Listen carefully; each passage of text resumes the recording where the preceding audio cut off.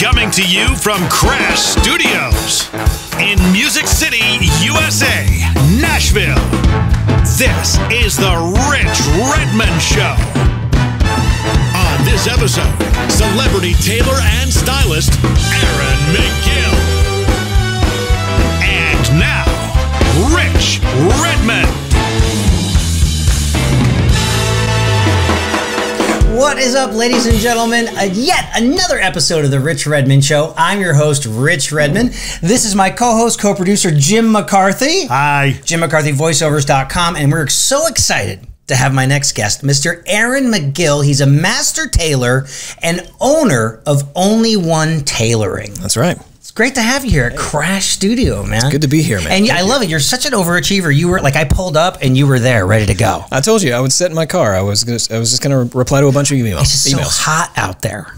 Yeah, in other areas of the country, it's cooling off, but like Nashville, September is like all the way into like mid-October. It's so hot. It's sweltering right now. Sweltering. But you look very dapper.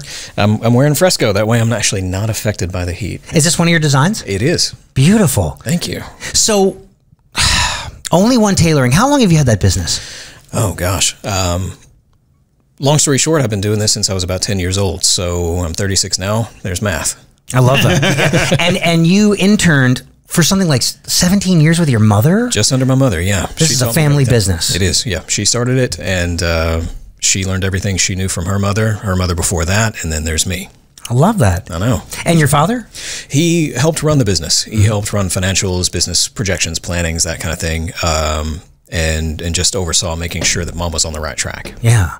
And your wife helps too, yeah? She actually quit her job. She was working in corporate for quite a while, and then once my mother fell ill and ended up passing away, the business began to kind of skyrocket in popularity as I started to diversify things out away from just artists into everyday Joes. She quit her job and started running my book work and communications and that kind of thing. So your business, which you guys are expanding and growing, was at 2508 8th Avenue South in the Melrose area. Now you guys are moving next door to 2506. 15 whole yards. 15 whole yards away, but 15 whole yards. Twice the square footage. Yeah, roughly. And that's beautiful. That's a great sign for growth. And you guys are sandwiched between cinema and craft brewed in the Melrose area. Yeah, that's what we like to say. Just two really good local businesses that we like to support. And I've come in. I mean, really, what does your business? So many offerings. You guys do traditional things like hemming and patching holes, but you do wedding dresses, anything a high-end tailor would do. Pretty much, yeah. We do. We see roughly 3 brides a day, 5 days a week. So that's kind of fun. It's beautiful. I used to love the bridesmaids. The we do a lot of those fittings. We do a lot of those fittings. And I went over to see you because, we both know the gentleman, John Murphy. Yep. Who's like a celebrity stylist here in Nashville, and he dressed the Rascal Flatts forever and ever, and I think still does that, and of course has been working with my boss, Jason Aldean, for a long, long time. In case anybody hasn't heard of Jason Aldean, he's a decent country guy. He's all right. And you dressed some other celebrities too, like who are some other guys? I mean, we started really with Louise Mandrell, Trace Adkins. Yes. Now I'm doing Brad Paisley, Kenny Chesney. You name it, most likely I've either worked with them or actively do. I love that. I know. And what's the idea behind custom clothing? Like, why do you feel like that is so important for people? Well, what we're dealing with now, we're dealing with what I like to call like the Walmart generation, where you go in and you buy something, it's relatively inexpensive, it's easily replaceable, and there is a market for that. There's a great market for that. But truly custom clothing fits your body properly, feels right, fits right, like I said, and is made with higher quality materials, built to last. You can have those things generations, sure, if you take good care of them. Right. So if you think of our great-grandfathers and our grandfathers, they had suits that got passed down to their sons and their sons after that. And, you and I were separated by a little bit, not a horrible amount. One generation. Yeah. And so you most likely got passed down a suit from your grandfather, I'm assuming. Yeah. You can't do that with today's market. You can't do that with today's clothing because it's not built to last. It's built to fit a little on the too tight side. It just doesn't last like it's supposed to. It's like the old Navy mentality of like $10 for a shirt. Basically, yeah. And it'll last one season. Essentially. And so you kind of qualify your wear versus expenditure. So, let's say you spend $1,000 on a suit or something like that. But you wear it 10 times. It's, It's not bad. Yeah, not too bad. Right. Depends on where you're going to wear it, that kind of thing. So that's where custom really comes in and shines. Is longevity. I love that. The funny thing you mentioned before about the Walmartization of people kind of dressing themselves, convenience and planned obsolescence is a big part of it, like you're talking about. We see that with a lot of technology nowadays too. Rich is being handy. Look at this. He's using a tool. Ex-wives and ex-girlfriends, are you checking this out? That's right. Kara, do you see this? I'm fixing things. Oops. Barely. The microphone is a little flaccid this morning. Yeah, it needs some Cialis, timed release. Oh, gosh. I gotta love it. In the moment. So, look at that. It does need, look at that. Still? Here, I'll fix it. You talk. Okay. Okay. You gotta love in the moment type stuff. Keep on going. I love it. We're just avoiding Jim having to edit. We like to do everything in real time, doing it live, and keep it real. So let's say this: what is one piece of custom clothing that every man should have, and even if it isn't custom, what is the one piece of clothing that every man should have and experience at least once in their lifetime? Black suit. A black suit. Period. And then what would be the next color? Gray. Like a dark gray. And then navy? Navy. Okay. So in that order. The pinstripes. Depends. And so I came to you. I was all excited because I brought some stuff in for you to work on one day, and we started talking about all the custom stuff you do. Right. And I said, well, you know what? I have got this great opportunity. I was invited to come and do the red carpet at the Palm Springs Film Festival, and my new girlfriend Karen, we had just started dating, and I was like, oh my God, this is going to be so fun. I could take her as a date, and she's a fashion designer in Los Angeles, and she ended up wearing one of pieces from her friend Sherry Bodell, who's like a big, like high-end fashion designer. So she had this beautiful dress, and I said, I want to do something it's like tuxedo kind of ish. I wanted to have the bow tie. Right. You don't see me in a bow tie very often. No, not very often. You see me wearing black, sweating my brains out, behind the drum. So I wanted red carpet. I want to do something really special. So I came in, and it was really funny. I felt kind of like pudgy at the time because I had just been sitting on the couch for 2.5 weeks because I just got stuffed with mesh because I had a groinal hernia. So they open you up and they stick the mesh in there. It's usually good for about 20 years. And I'm just laying on the couch for 2 weeks watching Netflix. And I said, no, too tight, expand and I said, can we always bring these in? You're like, oh yeah, we bring it in. We can always bring the waist in. But it takes multiple fittings to come and do a custom. So what is that order of things? Because you see the average customer for a custom item 5-6 times, right? When it comes down to bespoke, real bespoke, yes. You'll see 6 to 8 times. If you're doing what I call semi-bespoke, we'll see maybe 2 or 3 times, something similar. And then you really got me on the express train because I had a tight deadline. Yeah. And what did I end up getting from you? It was a bow tie. It was a black suit, really beautiful, and you made a custom shirt for me as well. Yes. Yeah, what were the materials? We gunned that out. You did it in 2 weeks. Yeah. So I handmade the bow tie myself. The suit, that was, I want to say it was gabardine. It was just black gabardine, which that means it's going to last you near forever because you can't beat gab. Yeah.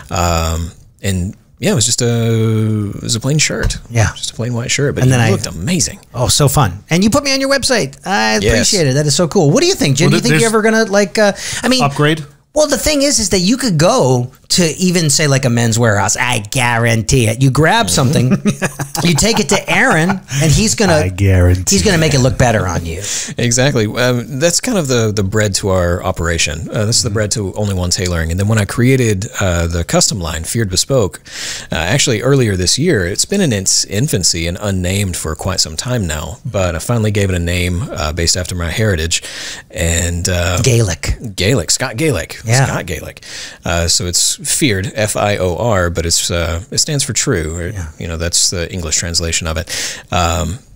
finally gave that a name and started pushing it, and you were one of the first. Yeah, really? Yeah. That's amazing, because I remember seeing on your website years ago, it was just like, you know, we are a premier bespoke tailor, and then you gave it a name. Yeah, gave it a name. Feared Bespoke, which essentially means true custom. Essentially, yeah. You know, because every customer is, I've seen people walk into the place and they're walking out with like purple velvet jackets. And you know, who are some other people that you've designed for that you're really proud of? Oh, God. There's some pictures floating out there, red carpet pictures. I mean, pretty much anything for Alan Jackson back in late 1990s. Mm-hmm. That was really? Mom and I. Yeah, so basically every shirt that the man wore, even down to his jeans. So a lot of those Western shirts and nudie shirts. Those were actually us. That's great. So, of course, he had nudies. Of course, you know, you got to pay homage to Manuel and nudie. But we built off of that and built something completely fresh for him. I love that. So you get, you know, I'm looking at some of the names down here. The first name that comes walking through your door connected to you, and you're kind of like, damn, that's kind of cool. Small world. I mean, you know, you get the opportunity to dress somebody. Who was that first person of note that you were like, wow, this is going to be kind of cool? It was Louise Mandrell, right? Louise, for sure. Louise, Faith Hill, when she first got her start. That was awesome. And, you know, I'm naming three. You asked for one, then Chesney. Right. Mom was there on his debut on the Grand Ole Opry behind him. Oh, nice. And I believe he wore the vest that he made her. Well, that's when she made him. That's when Chesney was wearing sleeves, and now it's like all sleeveless t-shirts. He actually had button-up shirts. Coronas and you know the beach thing. He looks good. He sure does. Jams. Yeah, we were on we did a double kind of headliner thing in 2015 where we did like 11 stadiums, and in those 11 stadiums we played to almost 1 million people. And every night he was pretty much sleeveless, and he would at the encore. His drummer, Sean, would play 2 songs, and I would play on Sean's drums, and I would play 2 songs. And Sean had this gorgeous, like, you know, $15,000, $20,000 drum set, all custom everything. And Chesney would come back and would pour this big bucket of rum down my throat while I was playing the drums. And of course, it's super sticky, and it got all over Sean's stuff. And Sean was like, this sucks. Redmond. I'm like, what am I going to tell your boss not to pour rum down my throat? Well, the drum tech was probably really going, well, that sucks. Sean's just going, yeah, that sucks for you because you got to clean it all up. How do you explain that to insurance? Well, the thing that I was thinking about is that, you know, I went into self-employment in 2016, and I, you know, shortly after that, I bought myself the Power Blazer. Right, and it was on special at Kohl's, and you know, I wore just like a nice sports coat you could put with a rock tee. And man, you just felt like $1 million in it, you know. And I just since have kind of gotten away from it because I just go back to what's comfortable, what's easy, what's efficient. But to answer your question, when does it come for me? It's when I have the moolah to pay for it. Oh yeah, you know, and it's you know, you never know.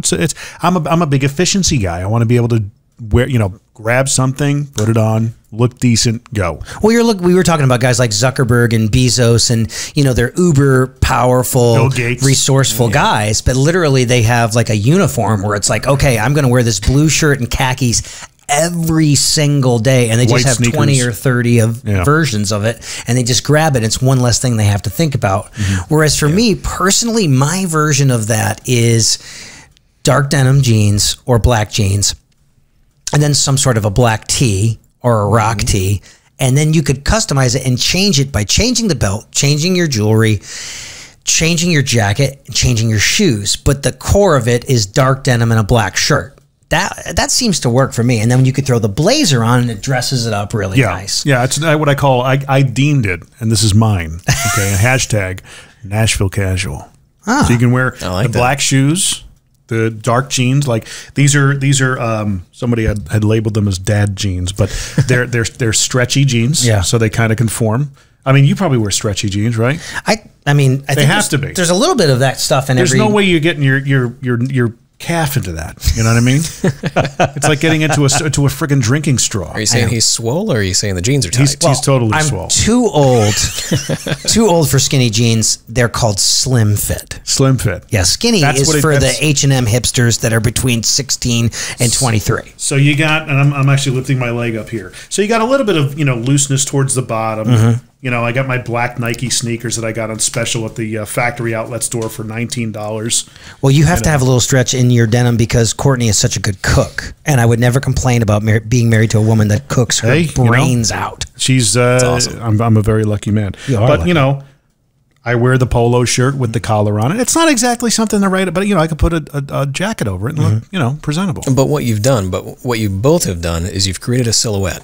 So as fame continues to grow, a big black figure.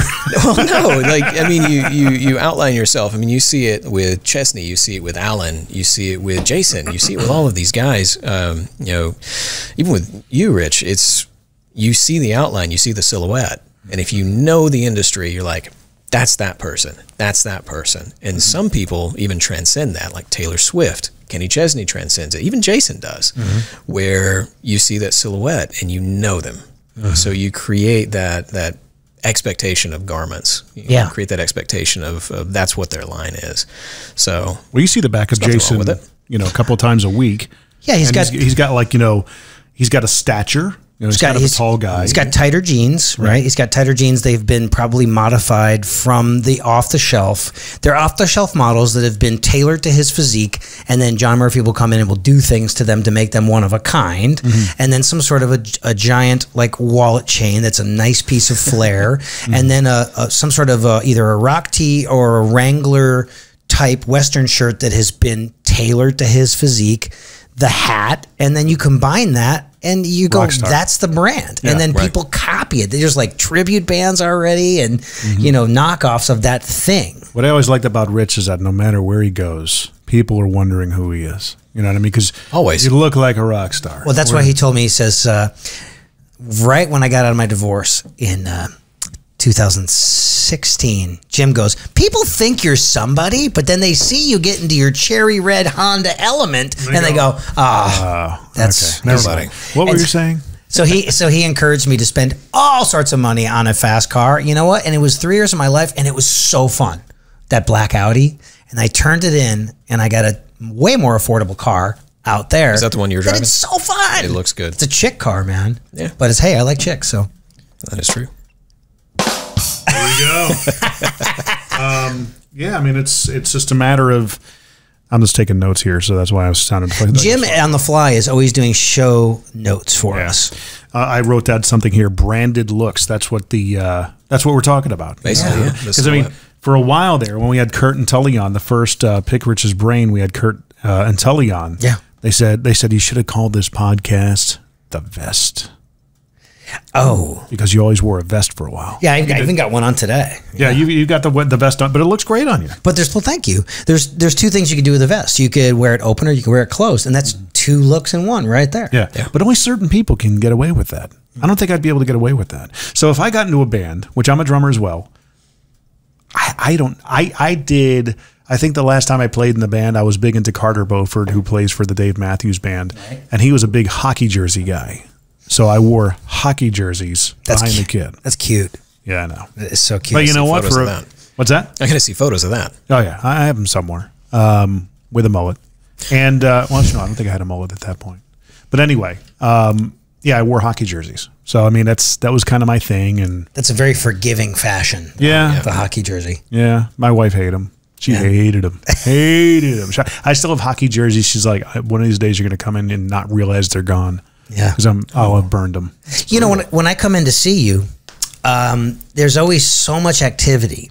You've got people right in the front room, and it's a lot of the familiar faces that probably like longtime employees. Yeah. And does each person have a specialty? Do they know what their job title is and the lane that they have to stay in, or does everybody good at everything? For the most part, everybody's good at everything. Yeah. There are a few people that I would consider specialists on certain things. So we tend to gravitate those specific garments to that person, right? Because they're specialists in that straight department. everybody for the most part stays in their lane, does their thing, knows their job, knows their description, loves the company. Thankfully, we've tried to create a positive company, positive environment, positive culture. I'm trying my best. Yeah. That's the toughest thing. Happy employees, Yeah. Happy employees are always going to do, when you start thinking about the Googles of the world, where there's a campus and there's a babysitting service and there's a gym and then there's good quality food and free coffee. It's like, of course it's going to lead to more productivity. Yeah, if I could afford it, I would do it. No, but I'm sure you've got a nice Keurig machine. You're in a great location where people have at least a 30-minute lunch. They can go and get something and it's happy. You play music in there. We do. And then there's all sorts of a sea of like interesting people that come in, a mix of celebrities and as normal guys that just want to. My roommate Phil, I've got 3 drummers that live in this house. This studio is connected to a house, and I've got one audio engineer and 2 really awesome drummers that are separated by several generations. But my friend Phil, he's got the Rod Stewart spiky blonde hair, and he was always looking at the John Varvatos site to see when things go on sale because as a general rule, that stuff is marked up about 300%. So when it's on sale, it comes down to, I maybe can do that. Affordable. But he's like, look, I got some really cool leather stuff that is just a little bit too big for me. I got to go down and see Aaron. How does it work how do you tailor leather? Very carefully. Yeah. So, because if you mess that up, that's a mad client. One bad stitch and you've screwed it up. Because I got a new Varvatos jacket. I got to bring it just a little bit big. We'll take care of it. Okay. We actually get a lot of people that walk in the shop. Generally, we get a lot of phone calls and emails and messages first. And it's like, hey, can you do this? And we're like, yeah. And they're like, well, that's funny. And everybody else in Nashville said, no, we can't do that. Or no, we don't do that. I'm like, it's income for my employees. If they aren't able to pull it off, I'm able to pull it off. So we just do it.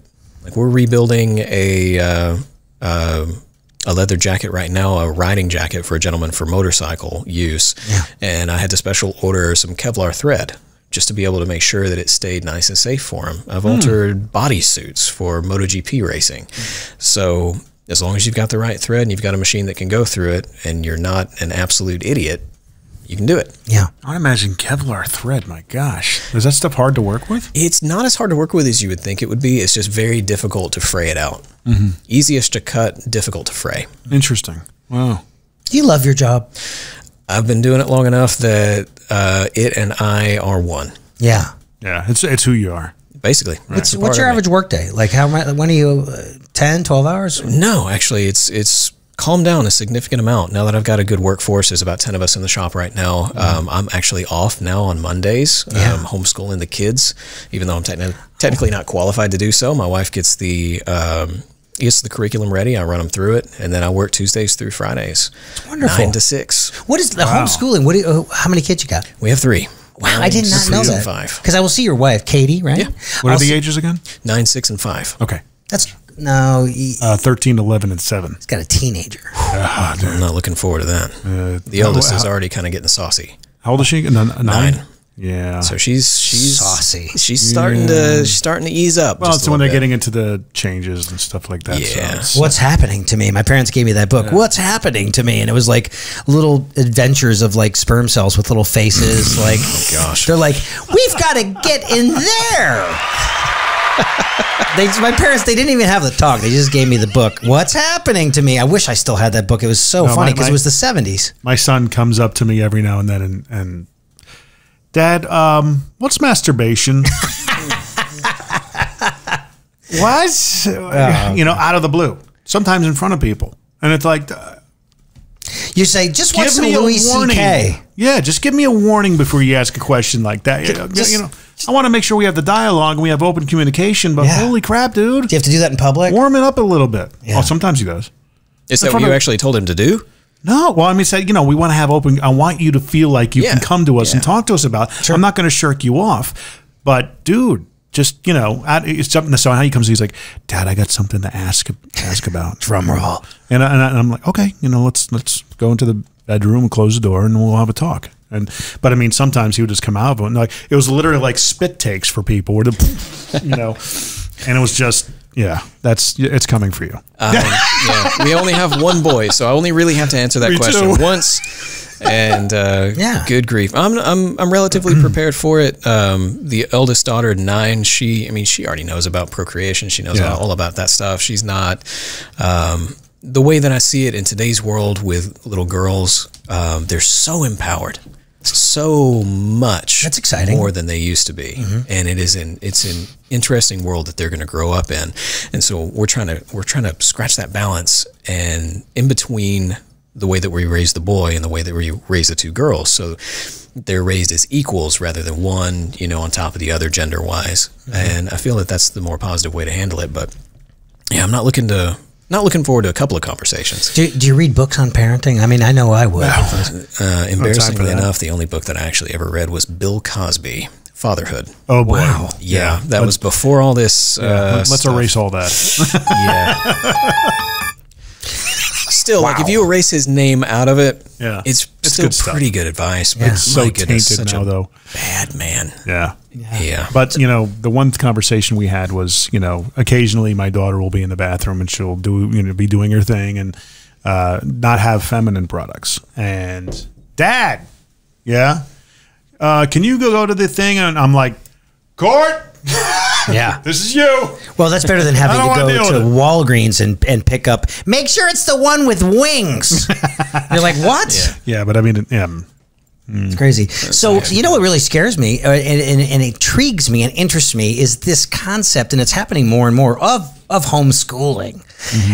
Where's the guidelines? It's like, how do you find out what to teach and what the qualifications are and the testing, and how does that all work? Oh, they have programs. Yeah, there's programs. There's umbrella schools that you operate under because legally in Tennessee, I think you can only homeschool if you're under a church organization. And I'm not going to make any apologies. We're Christians. Sure. We go to church and we operate under the Aaron Academy umbrella, which, no pun intended, it literally is called Aaron Academy. And they kind of help you, tread the line, so you're making sure that you're legal, and they help with testing and stuff like that. But we have curriculum that we buy, kindergarten, 1st grade, 2nd grade, 3rd grade. Our youngest, she's about to turn 5. She's 4 right now, about to turn 5 in December. So I just go ahead and say she's 5 because I'm a bad father. But they outline everything, and then my wife just puts it all together, and we just do it. Back when I was pulled out of school, and I didn't continue with any scholastic achievements, know anything, which is where I said, I wasn't, or am not qualified to teach our children full time, just kind of supplement. I was pulled out after 4th grade, and I didn't go to school after that. Really? I just sewed. I apprenticed as a tailor. But if you rewind 100, maybe 110 years ago, that was normal. Yeah. You apprenticed. You didn't go to some school. At a craft. Exactly. And so the public schools were put in place to make workers. Essentially. Yeah, make you think inside of a box. But I'll never knock public schools. They test, relatively decently. They do a good job. We just wanted to homeschool our kids because that's the culture that I knew. That's the culture that my wife, Katie, is comfortable with. That's it. That's really incredible. When you start thinking about like pickup lines and drop off lines and to and from school and then the soccer practice and this, there's a lot of stuff. There's a lot of wasted time, but I just think about the socialization, the kids learning about like social skills, and I'm going to beat you up after school, and that's where you get your speed and you're running together to run away from things, and then you figure out things that you're good at. Like for me personally, I was kind of like a nerdy kid for many years, but I was really good at the drums, and it was a good way of like getting in the good graces of like getting at least some respect from some people that were like, hey man, you're kind of a nerd, dude, but you're pretty good at the drums, Yeah, it feels good. Yeah, for sure. Everybody needs to feel that rush of what is it, dopamine? Yeah, you need to feel that, and our kids, the way that we make sure that our kids get that is our eldest is in ballet. She's in the Nashville Ballet. She danced in the Nutcracker last year. She's going to do it again this year. She was a little mouse last year, and it was exciting. I cried, literally. I cried. Right. I cried yesterday at someone else's vow renewal. Really? I'm Did you cry? such a softie. Yes, Jim and I went to a vow renewal. 15th wedding anniversary was like a backyard Which part event. did you cry at? Just the whole speech with the preacher. He had some good quotes and good things from the. It was very biblical. It was great. Yeah. Now I've got a guy, and there's nothing wrong with crying. Guys, especially crying, it's completely okay. Go ahead and do it. It's fine. But I've got a guy that can do testosterone injections if you need that. Really? Are you guys? Are you doing that already? I've already done it, and I feel great. I feel like I'm 16. Or I love that you again. just admitted to that. That's usually that's kind of a thing. It's like, hey man, I'm 39 years old and I have low T. Normally it's a much higher voice, but yeah. And that's funny because I have low T. he's got like a really good timbre to his voice too. Yeah, well, timbre. Timber, potato, patata, pasty. Was it Kentucky whiskey? He's like, how you doing? Yeah. I don't know. Well, I was just thinking about all the time you would spend in the dropping kids off, picking kids up, and doing all that thing. If you start the day with their scholastic studies and they know that they have to hit something, they have all this time to work on a craft or a passion. We start at 8:30, end at noon. That's We're great. done. And then they have the afternoon to practice ballet or play a musical instrument. We run around. We go hiking. Things. I get to. And they learn a lot more of that way. I feel they do. Yeah. Are any of them interested in the family business? They are. The oldest is going to start apprenticing sometime next year in April. I'll have her up at the shop at least one day a week. So she'll be a paid employee as long as we stay within the legal limits. I love that. And she'll learn about the business and all that. We'll get her a savings account, a bank account. We'll get her a debit card, and she'll have her own money. You're doing all the right things. We're attempting. It could backfire later on in life, but this is coming from the guy that has no children. But I mean, I'm around a lot of children, and I've taught a lot of children, and I speak to them, and I mentor them. So, but then at the end of the day, I get to give them back.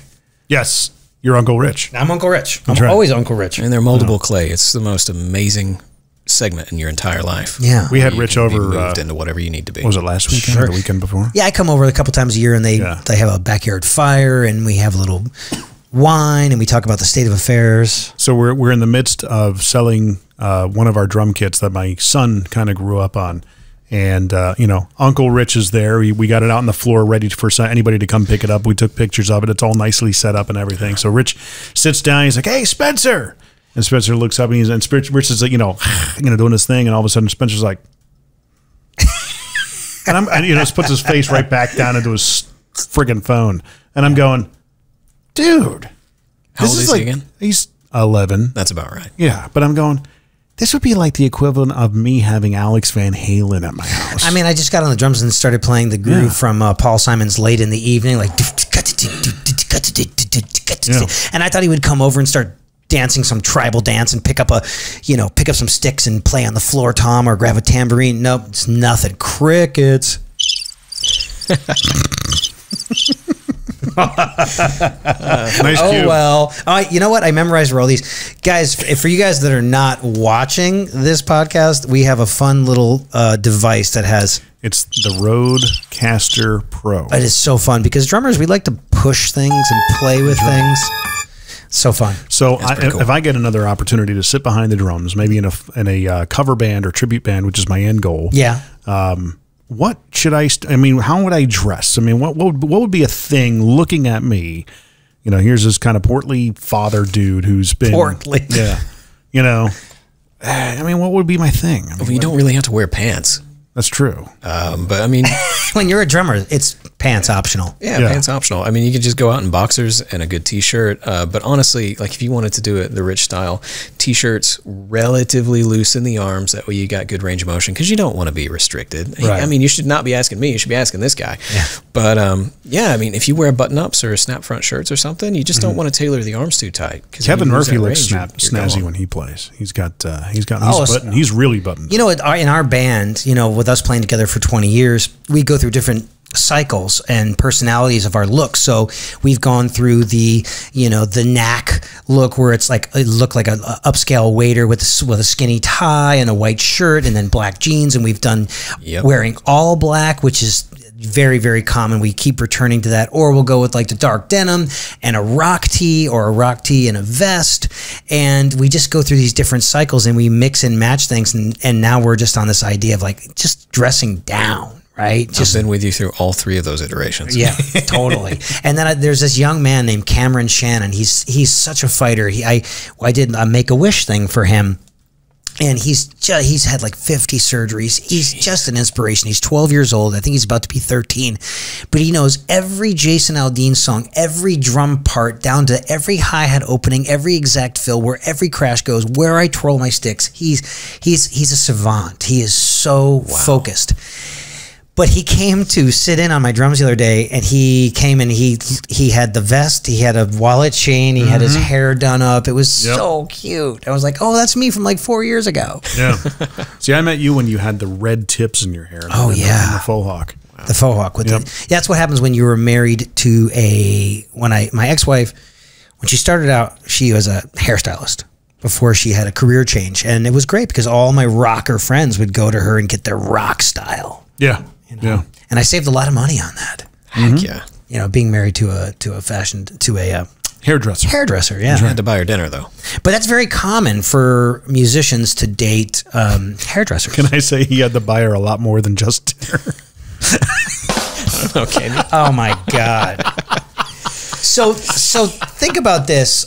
We look at like some of these stylish guys, you know, because I said I really want to model some of these guys. You got Nick Jonas was just voted the most stylish man in the world. I'm sure his stylist is super happy about that. Ryan Reynolds, John Legend, Jeff Goldblum, Bradley Cooper, well-dressed guys. And you go back in history and you think about the Audrey Hepburns and the James Deans.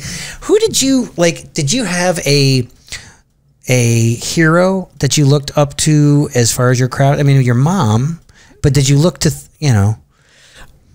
Honestly, when it comes to style, I'm going to be boring on this one. No. Nobody. Really? Mainly my mother. She was kind of my North Star on just about everything.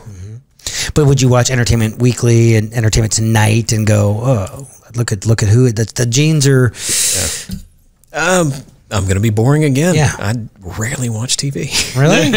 I love that. I was nose down in a sewing machine almost my entire life. So saying you have your tens and tens of thousands of hours is easy. Easy. That's awesome. It's just like Jim. You know, Jim's a product of radio.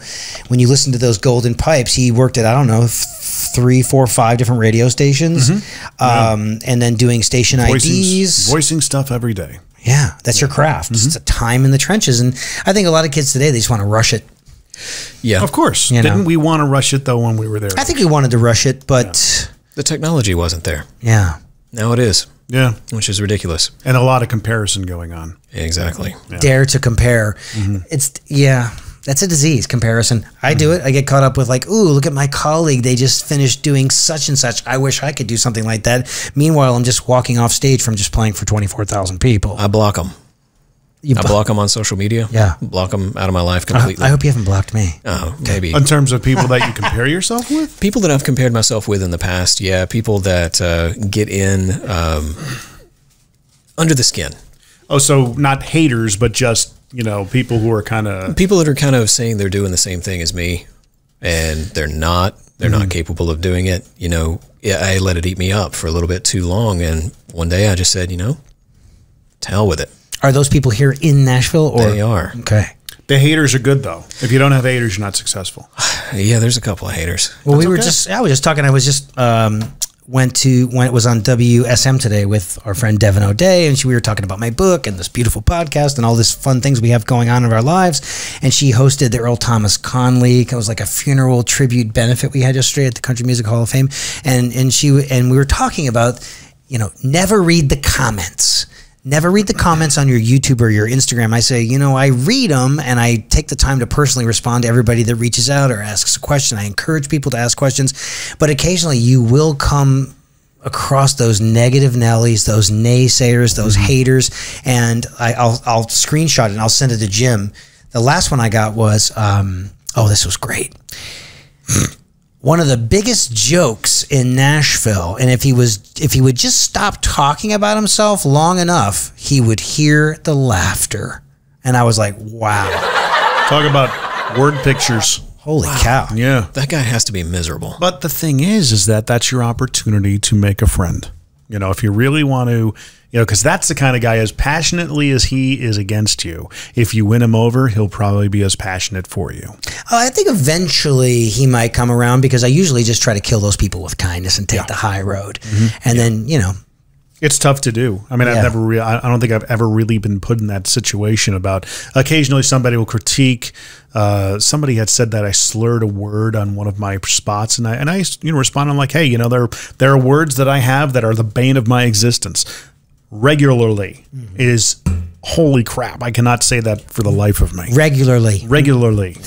Do you have one of those? It's very tough. Do you have one of those things that she sells, she shall. See, I already screwed it up.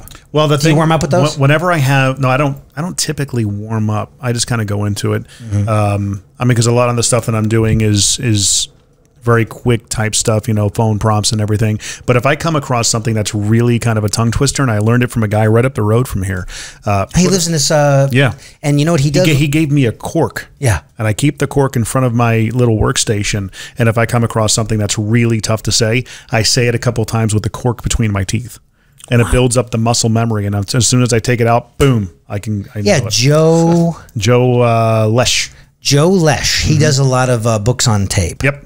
Excellent guy. We should have him on sometime. We definitely should have. He lives in the neighborhood. Right up the road. And my friend, Alan Dysart, who's one of my acting coaches, who introduced me to Victoria Jackson from Saturday Night Live, was one of our earlier guests. It all kind of came through Alan. He has Joe come in and do workshop for actors to say, like, look, there's all sorts of other revenue streams out there. Yes. You don't have to be the next Bradley Cooper or a movie star. There's blue collar work in your lane that you can do to make money.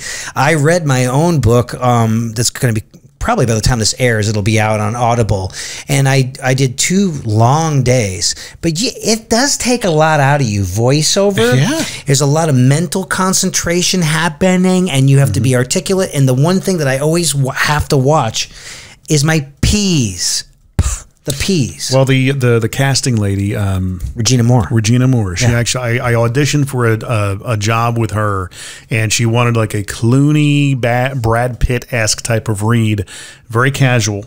And I was, I'm so trained in what I do that I'm naturally bolstering the lower end and register of my voice. So if you hear me speak, I sound like I'm announcing. So for me to go casual, I really have to get lazy. So if I read something, I go, how do you tailor leather? I got to really scale it back, right? If I'm reading something. How do you tail leather? That's what I mean, and I can't, it's tough for me to get into because I sound like I'm on the air all the time. No, you're definitely more of like a this weekend monster truck guy. Yeah. Promo, car dealership. And that's okay because I assume we can do it all. What's the one thing in the fashion world that you say to yourself, I'm not good at that, or I don't want to do it? Yeah, what's your big center?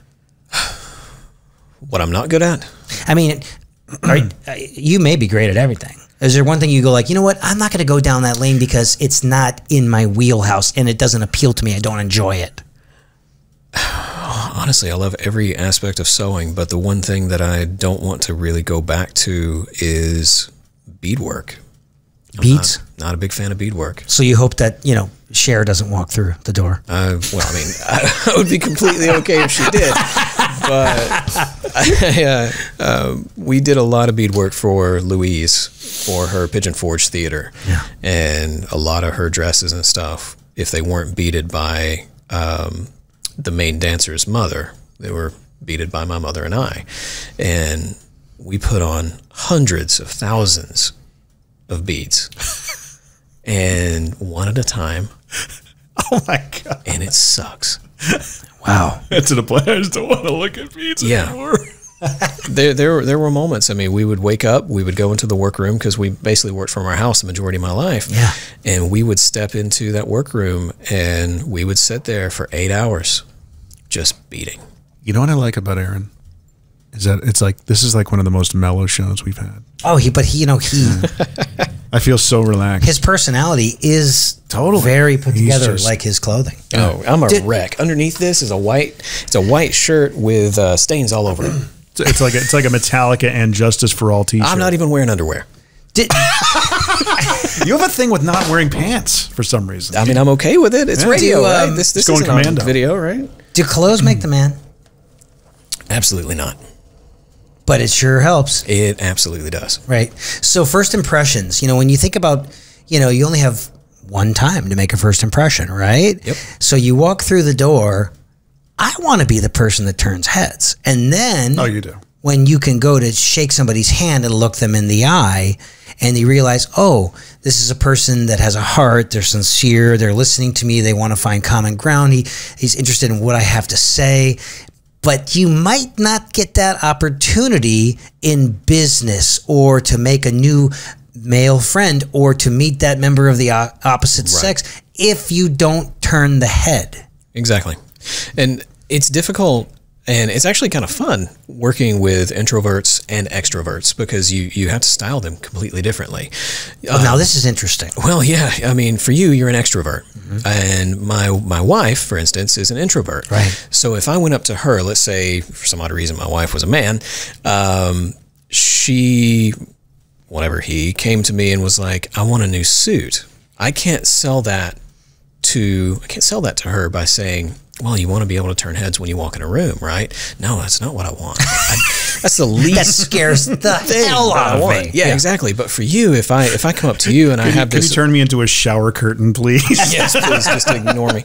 But if you come to me and you're like, Aaron, I want this new suit for this event, I immediately know just from your mannerisms what material to show you because I know what you're going to kind of gravitate towards because you want to be seen. You want people to turn around and look at you and say, whoa, and then go back to what they were doing and wait for that introduction.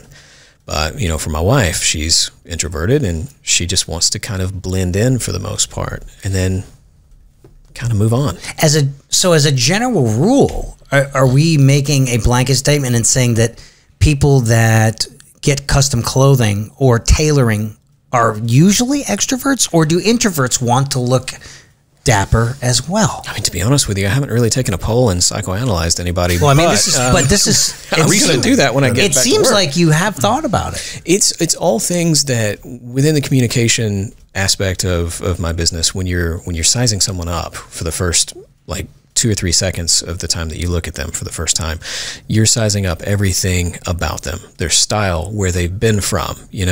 There was a guy that was at Publix and he was bagging my groceries, working hard. And I noticed that his fingernails were longer than what you would consider average and they were perfectly rounded off. I said, how long have you been playing guitar? And he said, about 3 or 4 years. How did you know? I said, you're like a Sherlock Holmes. So it's those things that you pick up over time. I've been doing this almost 30 years. You pick up these things and you immediately notice them. What this person wants or what this person needs. And to answer your question directly, I would say it's a half and half because even your introverts want to dress well because deep down inside, even an introvert wants to be seen. Yeah. Even an introvert loves praise. It's just in human nature. Right. It starts from when we're echo babies. Yeah. So... I was thinking about what you were saying before about making, you never get a second chance to make a first impression. Sure. I always try to keep that in mind, so I let other people make second impressions. But like the whole firm handshake, looking people in the eye, I do the opposite because it frames the conversation and I totally posture them. I'm like looking around them and letting them know that they're not that important to me. Is that what happened? Yeah. I'm like, I look past them like, is there anybody here that's more important than you to talk to? That is not you. I totally do it just to, this way they know that I'm that important, Jim, you're talking to somebody. I can't tell if this is a joke or not because you do not do that. Are you crazy? Rich, if you look at him, he's the only guy with initials on his shirt that stand for his name and what he do. Yeah. I mean, he's constantly That's not advertising. narcissistic at all. I don't even have my logo in my jacket. There are those people. I go up to him. I give the fish handshake to let him know that, hey, you're not important enough for me to give any energy to my handshake to. All right, just letting you know that it's a posture, and I'm sending the signal that you got to work for my attention. You do not do that, Jim. That is exactly opposite of what you do, and it's exactly opposite of what I would recommend. Right, and when they talk, I sit there and I look at them and go, yeah, right. That's great. And then I move on while they're mid-sentence. You're going to cause Rich to have like a meltdown. He's about to die right now. I always tell people do little speeches for kids, and I'll say, do not be that guy at the party that's looking over the other person's shoulder to see if there's someone more important to talk to. Give that person your attention. Make them feel like the most important person in the world. That approach. Mildly turn your hand upwards so they have the dominant portion of the handshake. Hello. If it's a lady, you do it even more. the guy, Mr. Bill Maddox, that we're going to be having on, addresses a lot of these He's a body language expert. Body language, NLP, neuro-linguistic programming. And I think that's really good for entertainers. It's really good for business people. Having them both on a future show would be a good idea. Yeah. I really want to meet this guy just to talk to him. Oh my gosh, he's good. I'll be tuning in on this episode. He's good. He's awesome. Really good. But I mean, seriously, you know, you think about it. You could frame a conversation just by letting the other person know that I'm better than you. Yeah. just, you know. I remember you talking about that with Lauren Michaels when Victoria Jackson was going in to do her audition for Saturday Night Live. He kept her waiting in the lobby for hours. Total posture, power move.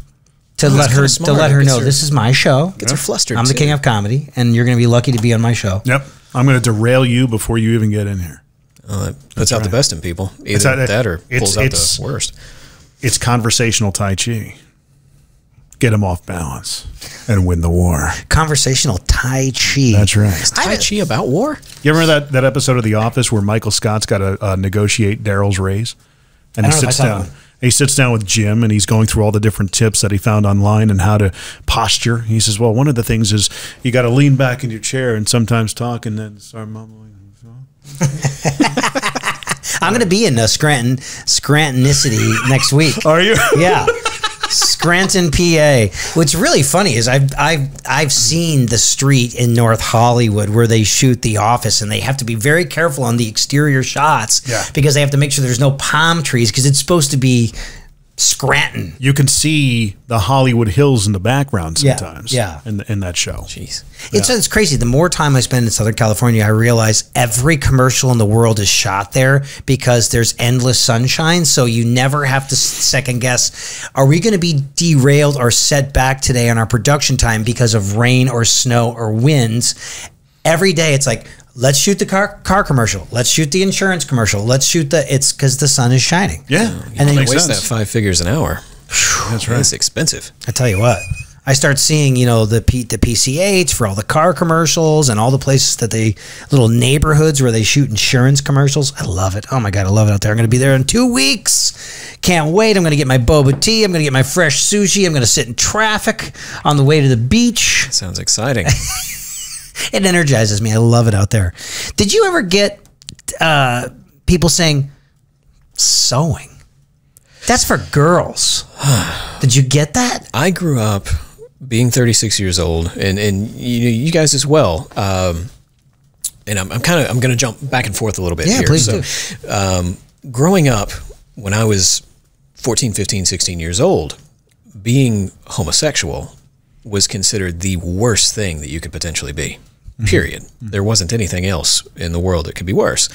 And so when I took up sewing, naturally, it was also kind of, because we weren't on Savile Row in England, we were in Western Kentucky. Wow. I was immediately seen as, well, he must be gay. And my immediate reaction is, number one, so what? Number two, no, I'm not. I just like sewing. Yeah. That doesn't make me anything. Right. It just makes me like sewing, period. So growing up, that's the one thing that we really had to deal with. My mother, even, to her credit, God bless her, she would literally introduce me as, this is my son, Aaron. He sews, but he's not gay. And I'm like, Mom, that's an interesting introduction. That is, and now in 2010-ish, 2019 that we're in right now, you say something like that, you're going to get crucified. Yeah. You can't say that. Yeah. It just doesn't work. It might be, I get nervous if a male hairstylist or a male fashion stylist is not gay. It's like, in my experience, it's like, oh, baby, you look great in that. Like, that's comforting to me. It is, and it is one of the most odd, as a straight man. Yeah, it is one of the most affirming things to be told by a gay man that you look good. Right. It's like, They just know. I am. Yeah. I'm a good-looking guy. Hey, if you are gay approved, you are doing something That's right. what I'm talking about. Yeah, I like that. And this is a really, really touchy subject. But I mean, over at the shop, we've got a following now because people understand, and I tell everybody, it's a Christian-based company. Sure. It's ran by, a Christian man, but I don't push my Christianity on anybody. This is not some kind of evangelical thing. You know, I'm a business that's for profit that wants to support my family and my employees' families, and also support Nashville and the people that live in it. Our main goal is just altering clothing and making clothing for humans. One of my most staunch supporters is LP, and they are non-binary. They don't adhere to gender specific anything, and it was one of those things where I had to go in and kind of train my employees. When LP comes in, What's LP? that is their name. They go by L.P. That's how they prefer to be called. And I had to train my employees, because naturally in American English, when you say, you know, oh, they this, they that, or them this, them that, it's naturally seen as not an intimate. It's seen as rude when you say they or them or whatever. Gotcha. But that is what the non-binary group prefers to be called. So over at the shop, that's one of the things that we've really dealt with over the years, where we've got a huge following in the LGBTQ and non-binary groups, because they, quote, feel safe there. That is the coolest thing in the world. That's awesome. That people can walk in the door and not feel judged, get the service that they need, and feel loved just for being human. I love it. That's fantastic. Well, good on you, Eat man. it up. Well, I mean, it's not just good on me. It's good on the employees. Sure. You know, they come from all different walks of life. How do they react when they find, you know, you're also a heavily Christian faith man? The exact same way that I react when they tell me what they are. We just don't care. Right. We respect each other for who we are, and I haven't, thankfully, ran into anybody that wants to be negative about it, because I don't allow negativity in the shop. It's a positive environment. Yay. So Rainbows and unicorns. I You have mean, a pretty I'm level all right head with on your shoulders in terms of that one, because there's a lot of people that feel like they got to be the judge. it. I'm a humanist. Yeah. I like people. But I think it's also great that you're in the right city to have a business like yours thrive. I think, you know, yeah, you are working with, you know, people off the street that just want to have their clothes fit a little bit better, or have their jeans patched up. But it would be harder to be a custom clothier in Des Moines, Iowa. I mean, you're in an entertainment capital. There's Which is going to be great. maybe one or two people that hold the entire city there when it comes to custom clothing, and most likely it's going to be maybe a tuxedo rental place. And I'm not knocking Des Moines. If you're from Des Moines, I'm sorry. Oh, our guitar I'm not player. being a dick about But it. I'm just saying. Kurt Allison, our guitar player, you know is what? from Des Moines. Let them feel like they're powerless. Oh That's my the way to gosh. go about it. Is this where I shake your hand? That's right. virtually, Where's the- and I'm looking Hi. over your shoulder. I'm Nashville. Hi, Des Moines. Is you know, Dubuque around? Just Nope, punch it. nope. No. There we go. There you go. That's worth a tuba. Hi. Oh, you're Des Moines. I'm Nashville. Is Albuquerque around? Albuquerque. And you should look past Des Moines to Albuquerque. Or anything in Vermont. Anything in Vermont. That's right. or Delaware. Delaware's better than you, Des Moines. Delaware never gets talked about. Rhode Island never gets talked about. Unless you're visiting, and then you love it. Delaware got talked about in Wayne's World. And then there's the North Dakotas and the South Dakotas. They really get overlooked. Western really Kentucky nice. is where I'm from, and and it's nothing but banks and farmland. Yeah. Western Good Kentucky. people. Western Kentucky. So like Mayfield, Paducah, Murray. There's a great school out in Murray. Yeah. A lot of supermodels actually came out of Murray. Murray is, what university is there? That's MSU. Yeah. You know me. I'm unschooled, so I Yeah, don't yeah. have a clue. I don't sports ball or anything. I love that you just like, look at this is my craft, and you took it all the way to the bank, man. It's your life, and you're feeding our your best. family, and your employees Self-awareness. your employees are happy. You know, I have some friends who are working in, you know, creative industries, but the culture of their workplace is so miserable. It's like they don't have a decent coffee maker. The microwave is broken down. It's hot. Let No me one stop you thanks there. anyone. Our microwave is dirty. We've got a mini fridge, and I need to buy a new coffee maker for the new shop. you So know. that is going to be happening. Sorry, guys, But if you're just watching this. feeling appreciated in Yeah. the workplace and being told, like, yeah, I know you only got 30 minutes for lunch, but like, just those little things go a long way. I went to Lent over in Opry Mills the other day, and I bought, what was it, $40 for 150 truffles. So I just filled up a box with all these freaking truffles. There's just all kinds of cool stuff. Yeah. And, you know, my wife and I and the kids may have eaten half of them, but I brought the rest of them up to the shop today, and we just were doling them out like the candy fairies. And Yummy. I mean, immediately, just that one little gesture makes people smile, and that's what matters. Yeah. I find acknowledgement makes people smile. You know, when you're building a culture, make sure that you acknowledge them, but also let them know who's boss. Yeah. You know, look past them, make sure that they're on the level below you. Turn your hand. Will you over stop? I don't a like bit. this, Jim. I just don't like this, Jim. So let's play. What did we learn? First, What did you learn? First, Jim, before we do that game, Yeah. what's the deal with the Italians?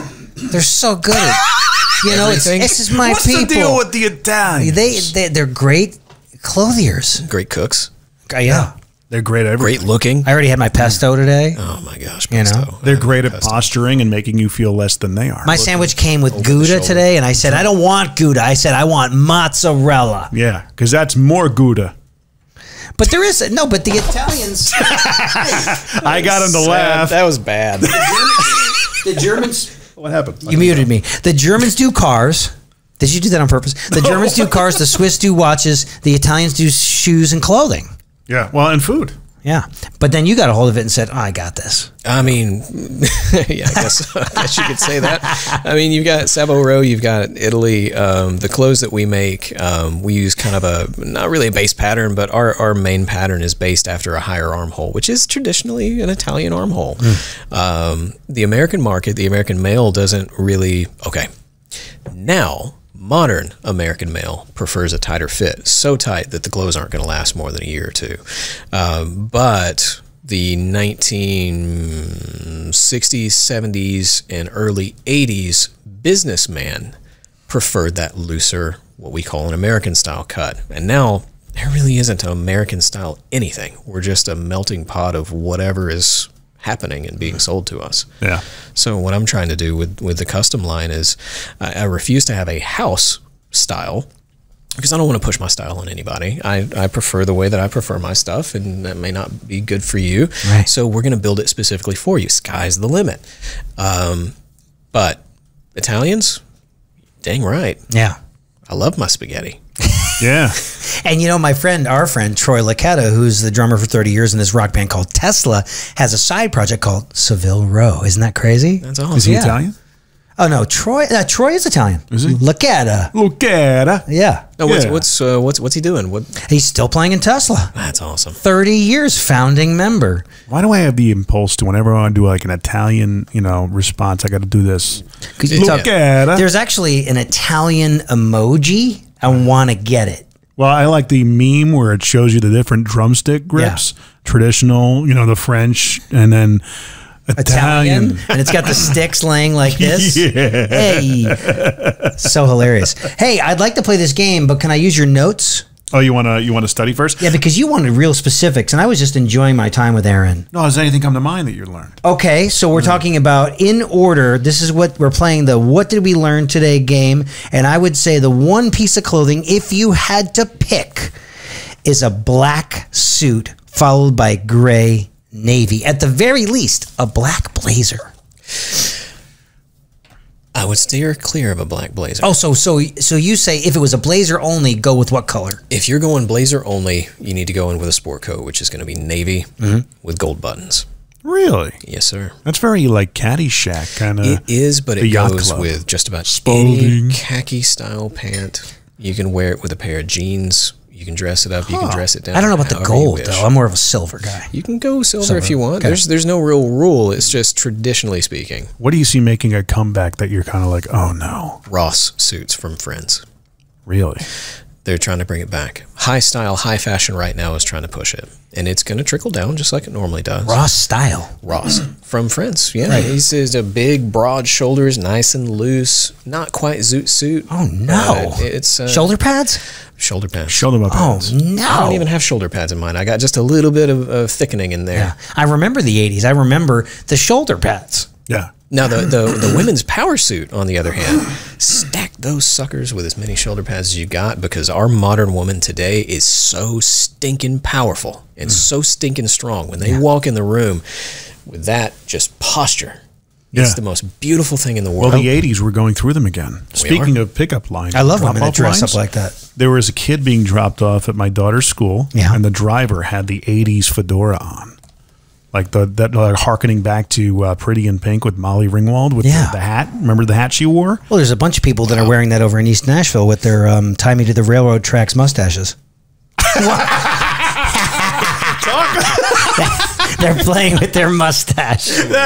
What a word picture, man. What an image. That's perfect. Mom jeans are making a comeback. They're already made a comeback. I don't like that, guys. I don't like high-waisted jeans. I mean, high-waisted jeans, they're good depending on what the waist looks like. Yeah. You know, if you're relatively fit, it can look really good. But sometimes still don't like the it. low rises are just where it's at. Some things I just don't want to come back. What did you learn today, bud? Railroad tracks mustache. What did you learn today, great bud? image. I've learned that it's a lot different dressing introverts versus extroverts. That was a powerful takeaway. Yeah. It can be. What did you learn, Aaron? The grip. The grip. The Italian drumstick grip. I learned that. That's right. I also learned that I desired desperately to see you play a show live. You gotta come sometime. Oh, Like that. you've never seen one of our shows, have you? Like up for close and personal? Never. I've been to Chesney because he's invited me, but Jason. Yeah.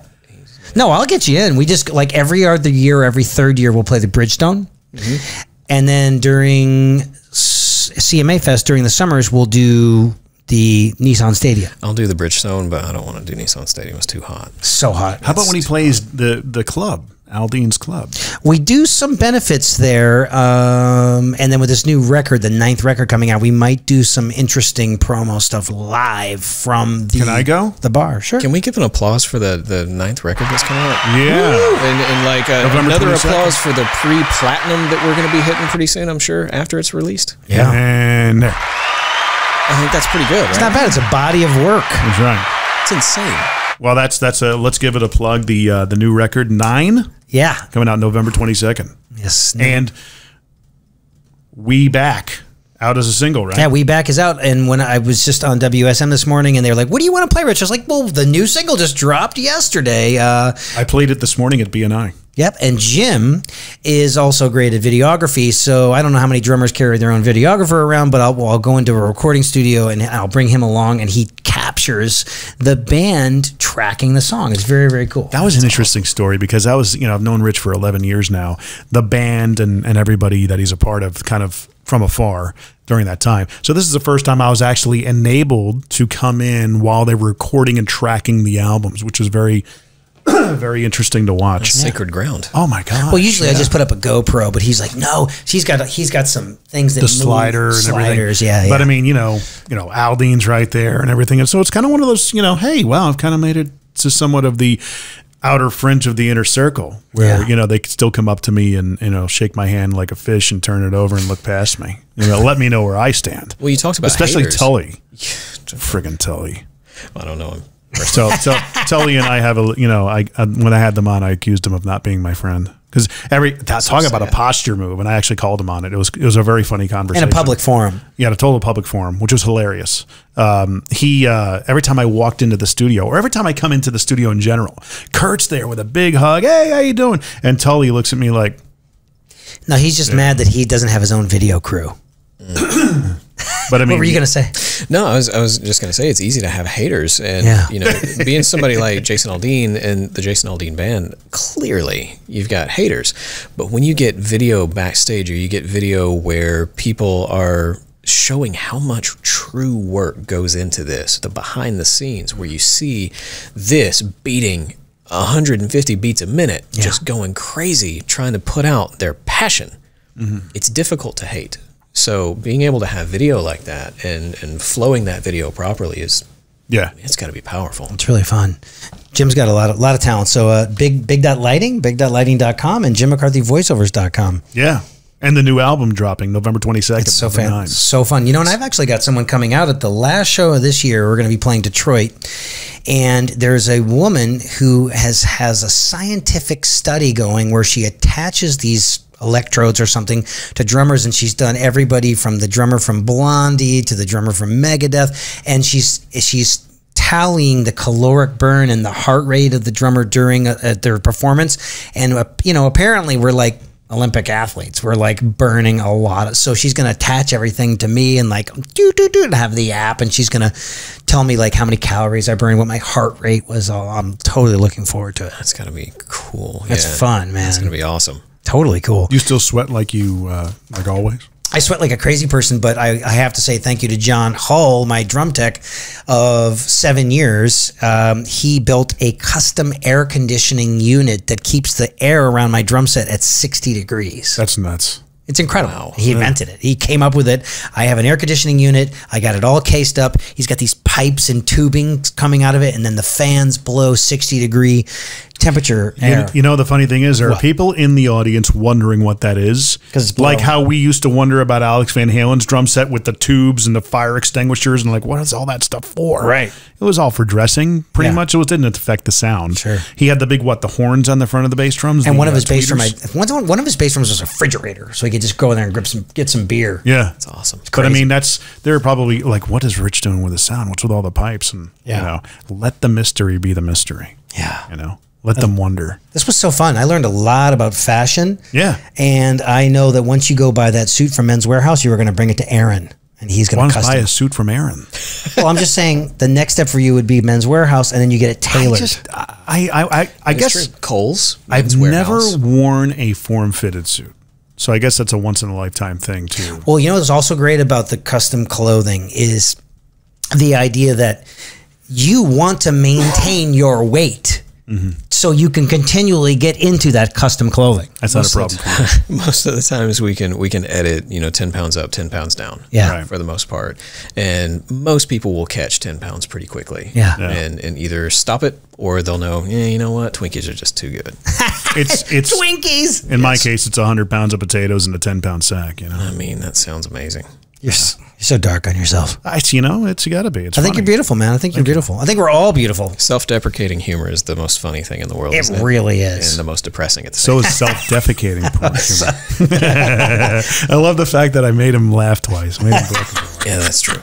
The other day, he could not stop laughing. I was had my hilarious. friend Michael Elsner on, and he's like a composer, and we were talking about this scene at the end of Star Wars where they take the music out of it, and it's basically all these like iconic characters just looking at each other like nodding at each other. Everyone knows the end scene of Star Wars, and we're talking about the effect that music has subliminally on a scene. And I know it from being in radio so many years that the right music bed can, just like the right accessory on a suit can really make the suit, right? Yeah. The same thing with a piece of audio and a commercial and stuff like that. The music can really bring it to a whole new level. Yeah. So some guy decided to pull the music out of the last scene in the first Star Wars movies that came out in 1977, where they're all walking down the throne room to get the medals. And they put in sound effects of footsteps with a little bit of reverb and people going, in the background and stuff like that. It's so hilariously awkward to watch. I got to watch it. And, at the end,